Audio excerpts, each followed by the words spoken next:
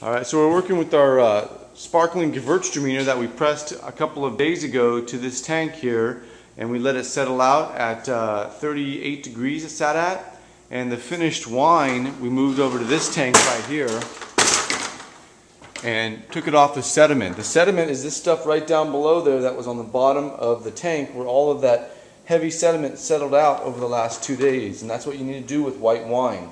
Sparkling Gewürztraminer, ooh, look at that. This is